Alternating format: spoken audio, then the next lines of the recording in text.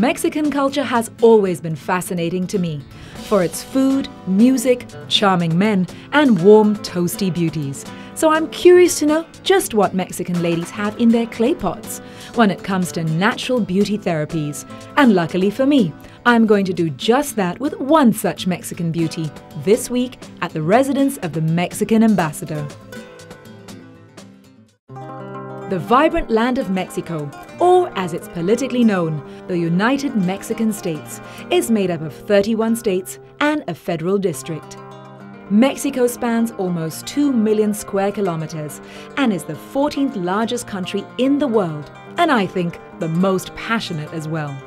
With a population of 109 million, Mexico is simply a melting pot, brimming with an ethnic diversity ranging from the mestizos, who are of mixed Spanish and Amerindian ancestry, Afro-Mexicans and Caucasians, to its indigenous peoples and Asian immigrants.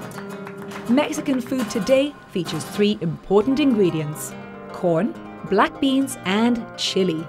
This is the staple diet of the ravishing and beautiful señoritas of the country. It was the Mexicans who introduced the world to music such as mariachi, ranchera, and corridos, and fiery, passionate artists like Frida Kahlo and Diego Rivera.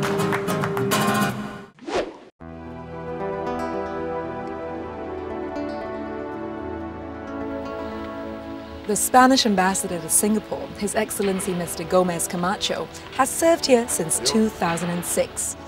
And he's married to Mrs. Alejandre Gomez. Now, there is such a rich tapestry of experiences to be had in the Mexican culture that I'm just about ready for anything Mexican right now. And in fact, that's just what's going to happen, because Mrs. Gomez has invited me to brunch, where I am about to experience the Mexican way of food for beauty. I have been here for 2.5 years, and my experience is fantastic. You know, Singapore is very much like Mexico.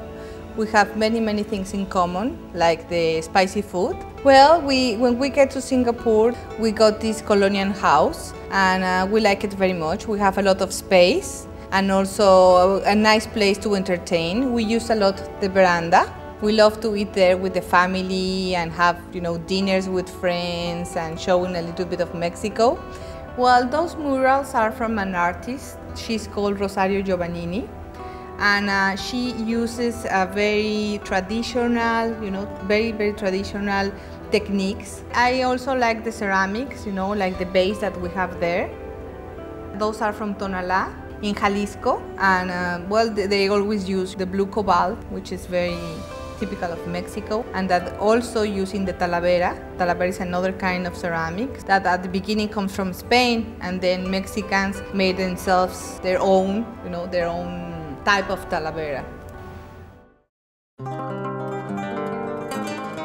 Hi Anita, how are you? ¿Cómo está? Muy bien, gracias. Thank you. I practiced my language skills before coming. Very well. Am I doing good? Very well. Very Thank good. you so bien. much. Muy bien.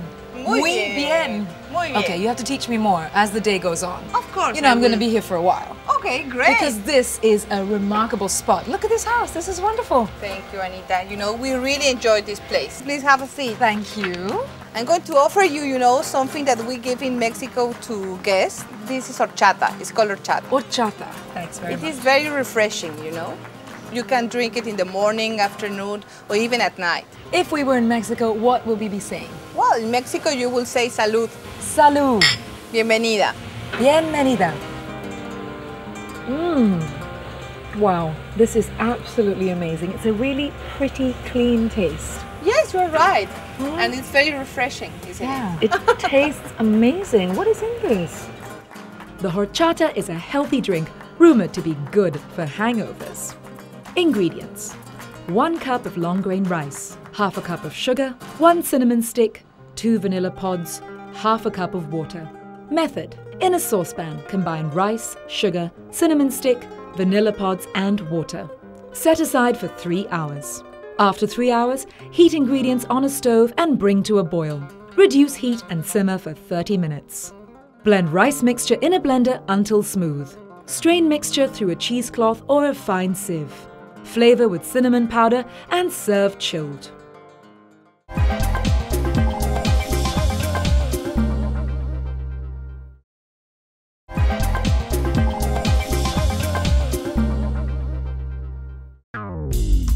The people of Mexico take great pride in their country, culture, ethnicity, lifestyle and economic independence.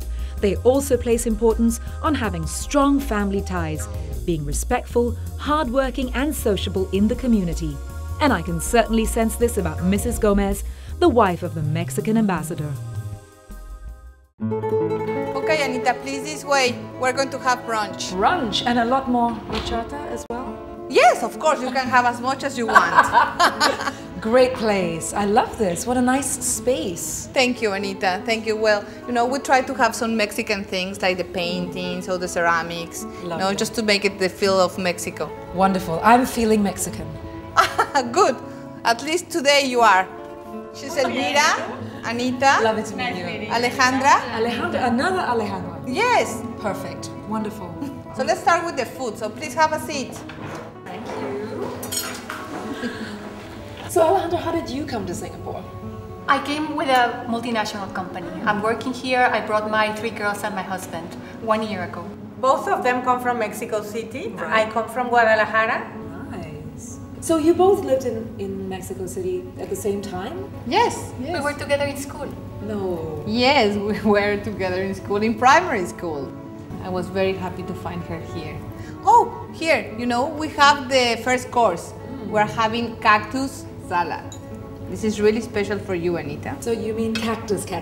Yes, cactus. Now this has to be a special kind of cactus. Before everybody who's listening to us goes out in the garden and just cuts any old cactus. Oh no. This is a special kind of cactus. It's actually called nopalitos. Nopalitos. And they sell it in every single market in Mexico. And it's very healthy. The nopal has a lot of healthy properties. Like it lowers your glucose. And also it's good for the skin. Really? Yes, it's fantastic. Well, I think we have to finish it. You have to eat it with this, Anita, okay? These are totopos. Totopos? Totopos. It's a tortilla, then you cut it in triangles. As you can see, also we have avocado in this salad. Wow. It's wonderful. I'm looking at this dish and thinking, here we have another really colorful, amazing looking dish. I already was in love with the cactus salad. Well, if you think that's amazing, wait for this one, We're having chile en nogada. This is a very complicated dish. Has many ingredients in it. So please try it. In the inside, you can find like fruits, like pears. Now I'm tasting walnuts in this creamy sauce on the top. That's because in the white sauce is made of walnuts, cream cheese, and a little bit of milk. Wow. Now nuts are not something I would have associated with Mexican food. I know. Actually, the chile en nogada has an interesting story behind it. Chile en nogada was first created for our independence hero Iturbide. As he was signing the independence letter, they wanted a dish that would have the colors of the Mexican flag. And that's how it was created. That's a great story, and I just realized, yes, that it is the 3 colors of the Mexican flag. Yes. Right on your plate, that's beautiful. So now we're having our mango mousse. Wow, so that looks gorgeous. It's really light, it's very light. You're sure? Yes, I'm sure. I'm trying to taste the tequila. There's a hint of tequila. A hint of tequila. And then this special coffee. It's Mexican, it's called café de olla. I'm going to have a little smell. Oh, that's beautiful. Yes, and it's made with cinnamon and molasses. Beautiful, sweet and slightly smoky flavor to the coffee, actually. But this is something I'd like to share with all of you. Molasses can actually be used for the hair. You can use it to create shine and body. Wow. You know, I have been listening to all of you so intently and taking lots of little notes in my diary. And now I have a real good idea of what it is to eat in Mexico, the kinds of flavors and textures, the colors that you have. And I think that I could easily put together a really great Mexican beauty recipe. That's great, Anita. We look forward. Absolutely, and I love to experiment, and I'd love to come back and share it with you. Sure, we wait for you. You know, you now know the address, so you know where we are. That would be fantastic. What a glorious week it's been. I've been feeling so energized and productive, so I'm glad I'm finally settling down, but my mind is still very much on yummy Mexican food that has touched my soul and, of course, awakened my palate. I think I'm not quite done yet with my recent obsession with all things Mexico, and I'm going to have to find a way to ruffle things up a little on my next shopping trip. The weather's perfect, I've got my sunnies. I can't think of a better time to ir de comprar. Grocery shopping in Mexico takes place in open markets around the country. Shopping in these open markets is just as important as it is for most of us Asians. In fact, it's a must, as Mexicans are really particular about fresh ingredients in their cooking. No stroll through a Mexican marketplace, however, would be complete without a bolsa. And I got mine from a dear friend a few years ago. Woven from polymesh, bolsas come in a variety of colors in plaid weave designs, like you see here, and they're extremely durable, so you'll never have to worry about it ever spilling the beans, so to speak. The first item on my Mexican shopping list, the avocado.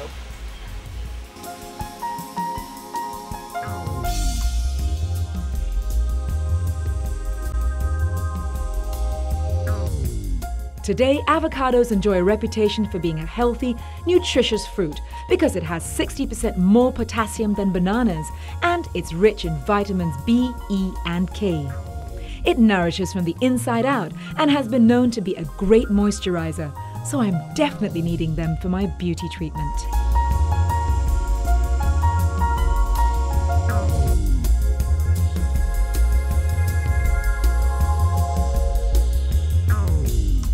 Molasses, a thick syrup byproduct that is produced when sugarcane or beet sugar is made into sugar. The word molasses comes from the Portuguese word melaco, which comes from mel, the Portuguese word for honey.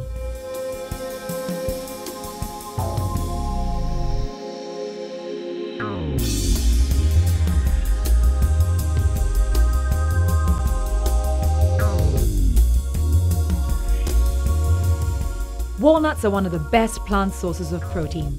They are rich in fiber, vitamin B, magnesium, and antioxidants such as vitamin E. All the reasons I'm using this for my beauty treatment. Looks like I've got my entire list of ingredients. Now all there is to rustle up a great Mexican beauty treat with Mrs. Gomez.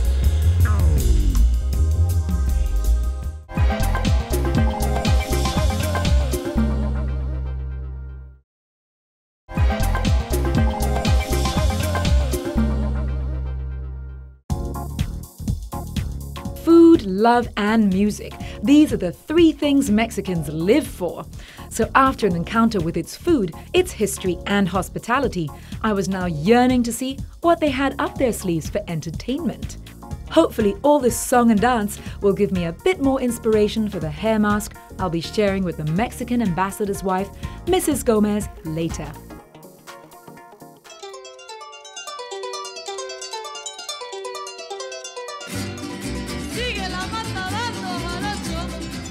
Think Richie Valens, the 50s pop icon, and you are reminded of the dance craze La Bamba. However, contrary to popular belief, the La Bamba is actually a folk song that originated in the Mexican state of Veracruz over 300 years ago. But thanks to Richie, La Bamba became a worldwide hit in the 50s and again in the late 80s.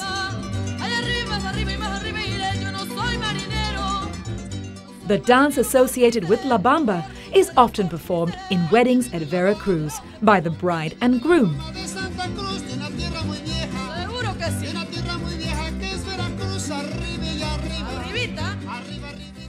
And like every other traditional folk dance, La Bamba is still a great source of exercise for ordinary folks from all walks of life who love the music and dance.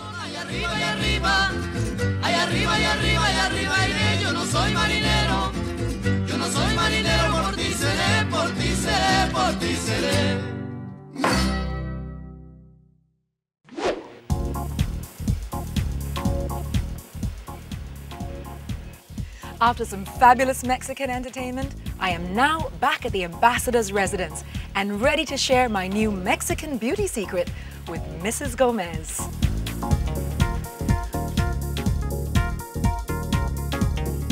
What a great setup you have for us here. Thank you, Anita. I'm going to put these chilies here. I was wondering what that was about. Well, I just want to show you. Remember the other day that we have that brunch? The chiles en nogada? Of course, how could I forget? This is the chili that you had with the chile en nogada. Look at the size, I gotta get the big one. This is as big as my face. But you know that chili also is very good for your health? Actually, I do know a little bit about chilies. I know that they're very high in vitamin A and C. That's right. And this is what you want to know. They burn fat. Yes, you're right. You know chilies? Well, these look beautiful, and I am so glad you brought them here because they look great and add wonderful Mexican flavor to the table. But we are really here to make a hair mask. Fantastic. Sounds good. Okay. Nice to know that you're excited about it because you are going to be helping me. Okay, you just let me know. What can I do? First up, we're gonna go with some avocados. Now we've got avocados for this, some walnuts. And you remember how surprised I was at walnuts? Yes, I remember. Let me have a taste. Nice, a really nice and crunchy, crispy one. And we're gonna put some molasses in it as well. So first up, I need the pulp of 3 of these. Okay. And I'm gonna leave that to you because I think you would be the avocado expert amongst us. You know, avocado is really good for your hair. It increases your volume, the volume of your hair. It looks great. It's very good for moisturizing your skin also. Okay, while you're doing that, I've got these wonderful walnuts here, these beauties. I need about a tablespoon of walnuts, and that would be about 3 pieces, but I always like to have a little extra because we like indulgence on this show. So in we go. Now the reason I'm actually gonna pound these up is because with nuts, and especially walnuts, when you take them fresh and you actually pound them, it releases the oil, and that's just perfect for softening your hair. Oh, I didn't know that. Yeah. Okay. So I'm just gonna pound these up. All of our ingredients are 100% authentic Mexican, and I hope you approve. Yes, 100% approved. Perfect. Now, I'm gonna scoop this into your fine avocado mixture. Okay. Just 2 beautiful tablespoons worth. So I keep moving this. That's it. Stirring it. Nice, very, very nice. Okay, so what will be your next ingredient? The molasses. Oh, of course. That sounds good. Smells great. Have a little... Look at the color. Nice. Great. And here we go. Oh, look at that. Wow. But it doesn't just look good. It actually softens the hair, and it works really well if you have a sensitive scalp. Oh, So- I didn't know that. Yep. Now that we are doing this hair mask, I think I have a special ingredient that Bring can it help. on. Bring it on. You want me to go? Okay, I will come back. And while you're away, I'm gonna take over the stove. Please. Okay.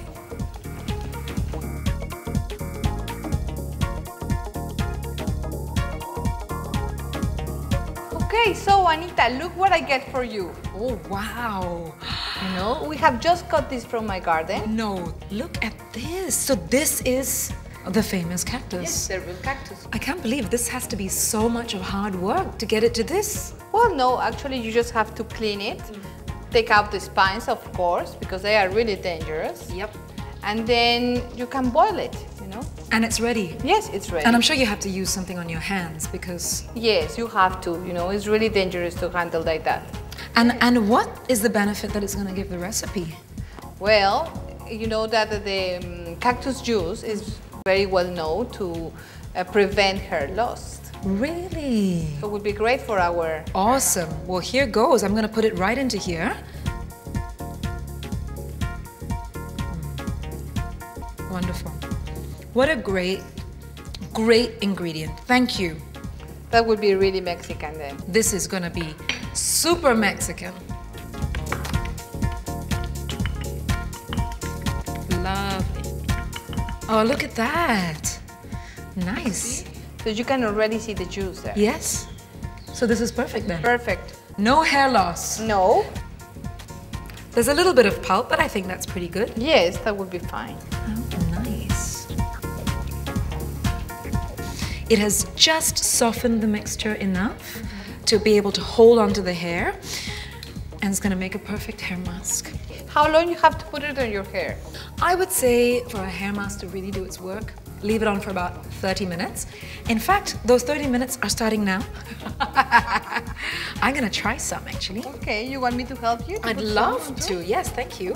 Okay, look at the Absolutely, yeah. texture. This texture is so Is rich, it good? you know. Let me try. Wow, this feels so nice. It's really, really rich. Lovely. You can see it. So I guess you just put it all over, right? Yeah. We'll start at the bottom and we'll work our way up. And while we're doing that, I have this feeling that I need to have some cactus salad. I don't suppose you have any leftovers. Okay, let's have a look. And if not, we can always cut some cactus from the garden. Fantastic, come on.